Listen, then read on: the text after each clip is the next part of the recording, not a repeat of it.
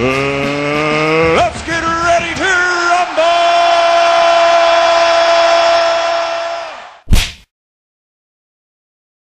Eddie is going to push through to get the Klitschko rematch. They're going to ask the IBF what they're going to do. Are you going to allow Joshua to stay their champion? If Klitschko does agree, the IBF belt could be gone. Eddie won't allow the belts to stop him making the best fights, and I agree with him 100%.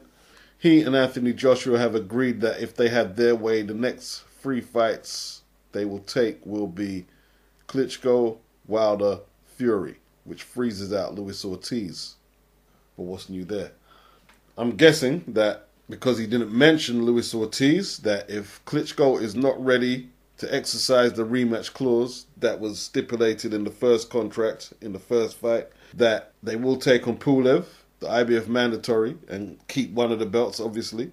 I think they're figuring that Fury won't be ready by April next year, when Fury said he will be ready to take on Joshua, and he said that Eddie Hearn has set a date. He already said that, in his own words. April the 18th, 2017.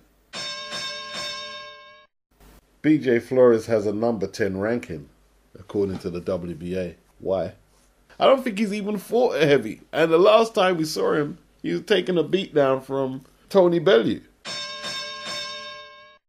Kevin Barry, he's mentioned 2 opponents, a unification fight with Deontay Wilder and Tony Bellew. And, he threw Deontay Wilder in there to make it sound like it's a distinct possibility, like it's multiple choice, when it's not really.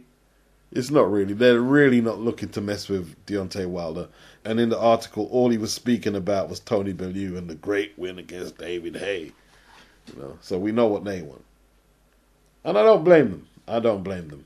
After the last fight, they're not capable of taking on unification fights. They're just not. They're just not right now.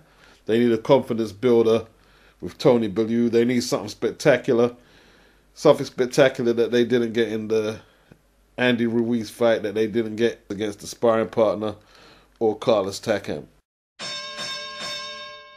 Frank Warren, in regards to Tyson Fury's situation with UCAD, he said if a boxer is found guilty, he shouldn't be allowed to box, bottom line. But UCAD can't issue suspensions. They can't, as far as I know.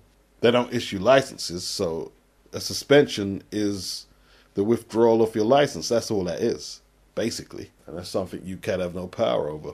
Frank Warren is now actually saying that Tyson Fury never tested positive for nandrolone. Frank Warren is accusing UCAD of leaking false information to red-top tabloids like Daily Mirror.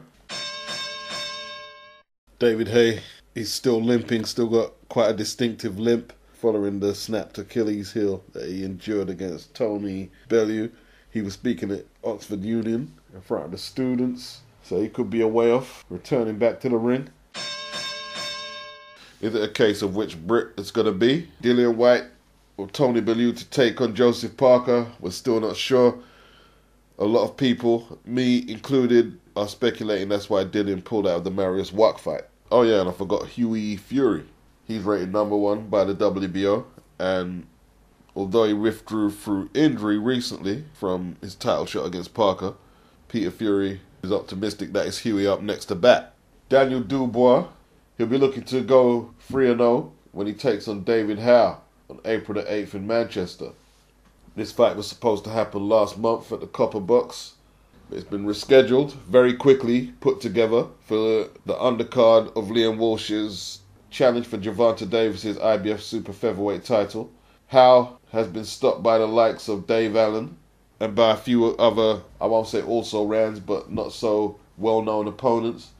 He's a big guy, about 6'8", 6'9". He looks in good shape, but Daniel Dubois is supposed to chop him down in less than 3. Should do 3 or 4. It didn't take Dave Allen very long.